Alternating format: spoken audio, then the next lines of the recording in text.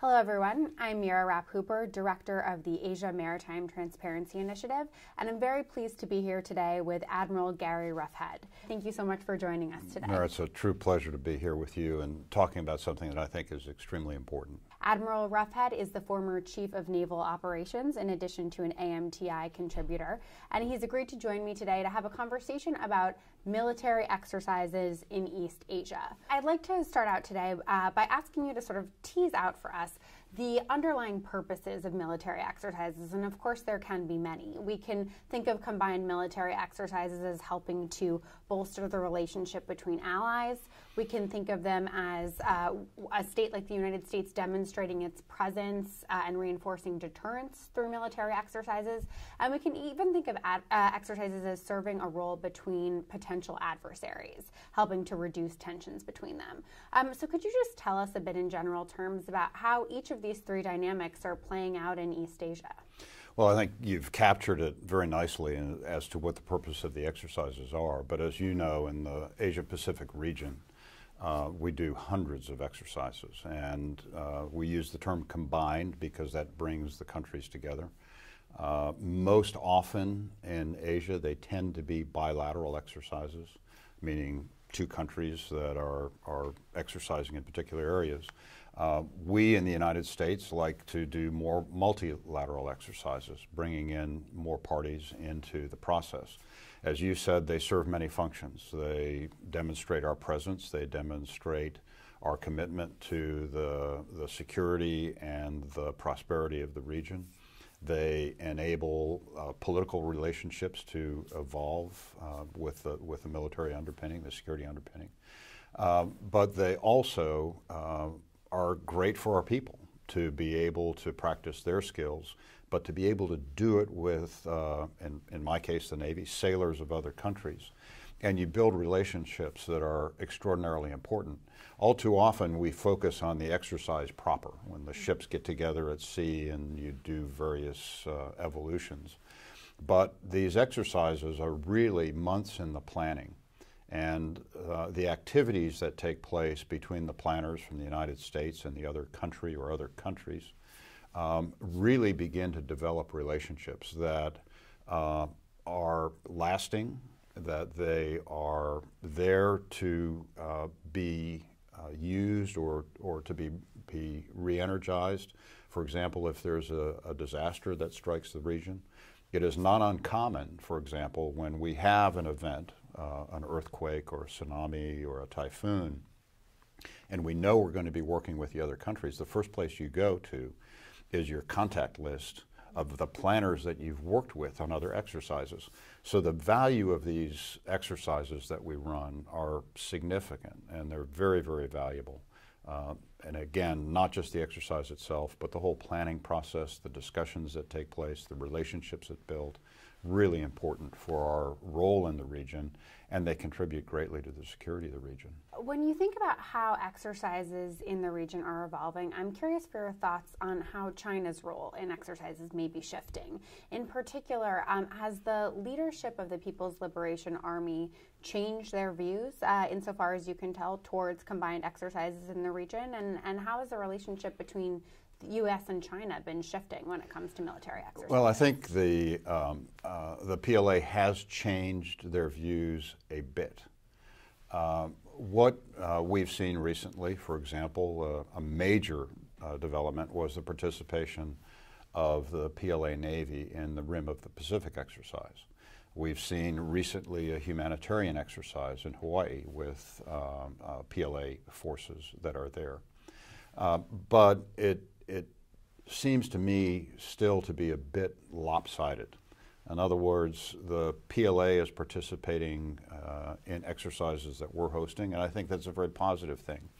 But I believe that in order for there to be a significant change in the way that the PLA and the U.S. Military will exercise and get into a more normal or more routine process, is that I really do believe that the PLA needs to host some exercises in and around China. I also believe that it's important for the PLA to begin to move into more multilateral exercises. As you know, RIMPAC is perhaps one of the largest multilateral exercises in the world. It clearly is the largest naval exercise in the world. When I've talked to some of my PLA interlocutors about doing something similar in China, I was always told, well, we don't do multilateral exercises. But I think that it's time that the PLA really needs to begin to think differently about how they want to play the role in the region and begin to do a bit more hosting of these exercises in and around China. Can you tell us a bit more about why the PLA leadership might have traditionally not been interested in engaging in multilateral exercises, and what sorts of changes might be required to see them shift more in that direction? Yeah. Well, I think that one, multilateral exercises are far more complex. They take into account not only different militaries, but also in the region you have to take into account the different politics that may exist among the various countries. I think the bilateral is much easier. It is something that they have been doing for a long time, and I'm hopeful that we'll see a change. But I think a lot of it is the way it has always been done. But it's also much easier to work bilateral effects, if you will, without bringing in all the other countries. I do believe, and we've seen so many times, and I alluded to why these exercises are important, that when you come together in response to an event, whether it's a humanitarian issue, some climate event that may take place, you tend to come together multinationally. And it really does pay to have practiced in that type of a scheme, a venue, and I think that China really needs to begin to move down that path. Shifting to other U.S. friends and allies in the region, I wonder if you could share with us your thoughts on what India's evolving role in military exercises in the region is likely to look like.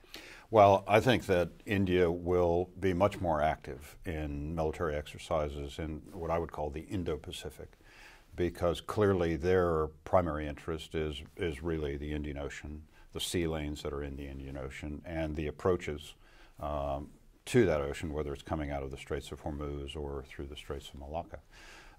Malabar is a long-standing exercise that we've conducted with the Indian Navy, and we've included the Japanese Maritime Self-Defense Force. And I think Malabar, particularly when you bring together the U.S., India, and Japan, you're bringing together three of the most capable naval forces in the region. The Indian Navy is very professional, very competent. They operate significant technology in their Navy. Japan, very much the same. And then when you bring in Australia, that just adds to it, and you're really playing at a level that's pretty sophisticated when you're working with those navies. And I would add in opportunities for Singapore. Small Navy, but extraordinarily competent, extraordinarily professional, and very comfortable with working out of the region. As you may know, the Singaporeans have contributed significantly with some of the coalition task forces in the North Arabian Sea and in the Gulf. So I think that there's tremendous potential to really step up the level of exercises among India, Australia, the United States, and as I said, Japan and Singapore as well. So I think that you will begin to see more exercise activity, more complex exercise activity, because as you may know, the Indians also operate aircraft carriers. They're very competent submariners. So I think you're going to start to see some of that play out in the coming years. AMTI and many major media outlets around the world have recently been paying some very close attention to China's building activities in the Spratly Islands in the South China Sea. Should we expect to see an increase in military exercises in the South China Sea in the coming years? And if so, would you anticipate that these will be exercises that involve more countries, that are longer in duration, that are targeting specific locations that they might not have operated around before? What is sort of your vision of the role that combined exercises might play in managing the tensions in the South China Sea? I think that the exercises can go a long way to managing tensions. That said, I'm not sure that we're going to see a rapid rise in the level of activities because, as you well know, there are other disputes that are in play in the South China Sea.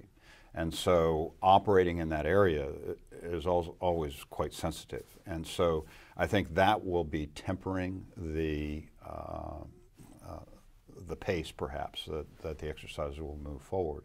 I also believe that what we will see, perhaps China, just exercising more unilaterally in the South China Sea, which will be very discomforting for the countries in the region.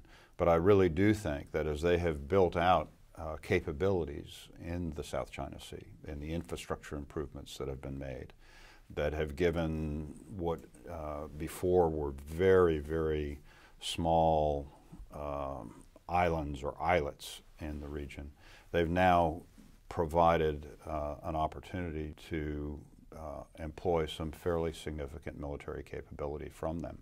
And so I think the first thing we will probably see is more Chinese unilateral activity, an assertion of their views with regard to the South China Sea. I think that that will cause other countries to want to exercise and participate, but in the background will be some of these underlying sensitivities among the countries in the region. So I think that's probably how we'll see it play out. Can you talk a bit about how resourcing affects the future of military exercises in the Pacific and elsewhere? I think it's a very real fact that has to be considered, and it's easy to say, well, let's go do an exercise with country X or country Y, but there are really several factors that come into play in an exercise. One is the political relationships that exist, and are the countries comfortable operating militarily with one another. Then there is the question of military compatibility. And because the region has such a range of countries with varying levels of military technology and experience, you have to take a look at that. But then you really come down to the fact that, do you have the forces that can be put toward that exercise, or are they off doing other things? Are they back in a maintenance period? And then just the money that you spend on fuel and ammunition and all the food and support that goes out into a maritime exercise.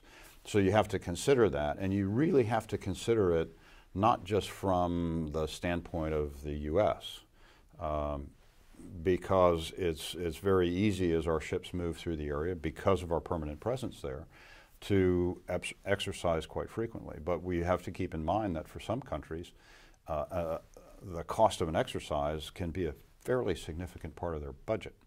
And so the pace with which exercises play out really have to take into account resources. And in the case of the U.S., it's no different.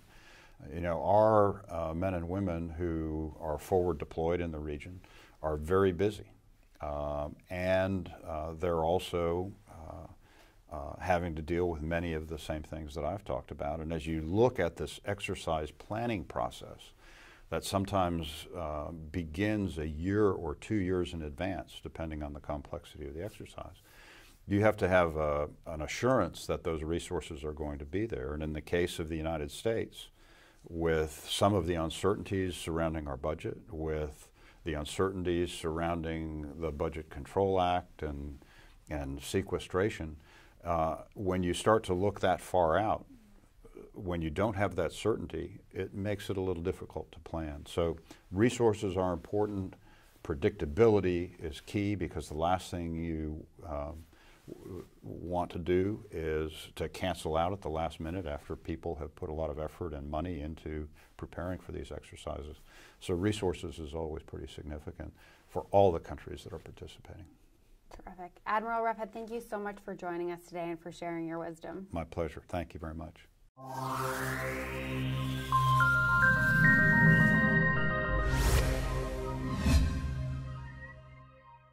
Adversaries, helping to reduce tensions between them. So could you just tell us a bit in general terms about how each of these three dynamics are playing out in East Asia? Well, I think you've captured it very nicely as to what the purpose of the exercises are. But as you know, in the Asia-Pacific region, we do hundreds of exercises. And we use the term combined because that brings the countries together. Most often in Hello everyone, I'm Mira Rapp-Hooper, Director of the Asia Maritime Transparency Initiative, and I'm very pleased to be here today with Admiral Gary Roughead. Thank you so much for joining us today. Mira, it's a true pleasure to be here with you and talking about something that I think is extremely important. Admiral Roughead is the former Chief of Naval Operations in addition to an AMTI contributor, and he's agreed to join me today to have a conversation about military exercises in East Asia. I'd like to start out today by asking you to sort of tease out for us the underlying purposes of military exercises, and of course there can be many. We can think of combined military exercises as helping to bolster the relationship between allies. We can think of them as a state like the United States demonstrating its presence and reinforcing deterrence through military exercises. And we can even think of exercises as serving a role between potential Asia, they tend to be bilateral exercises, meaning two countries that are exercising in particular areas. We in the United States like to do more multilateral exercises, bringing in more parties into the process. As you said, they serve many functions. They demonstrate our presence, they demonstrate our commitment to the security and the prosperity of the region. They enable political relationships to evolve with the military underpinning, the security underpinning. But they also are great for our people to be able to practice their skills, but to be able to do it with, in my case, the Navy, sailors of other countries. And you build relationships that are extraordinarily important. All too often we focus on the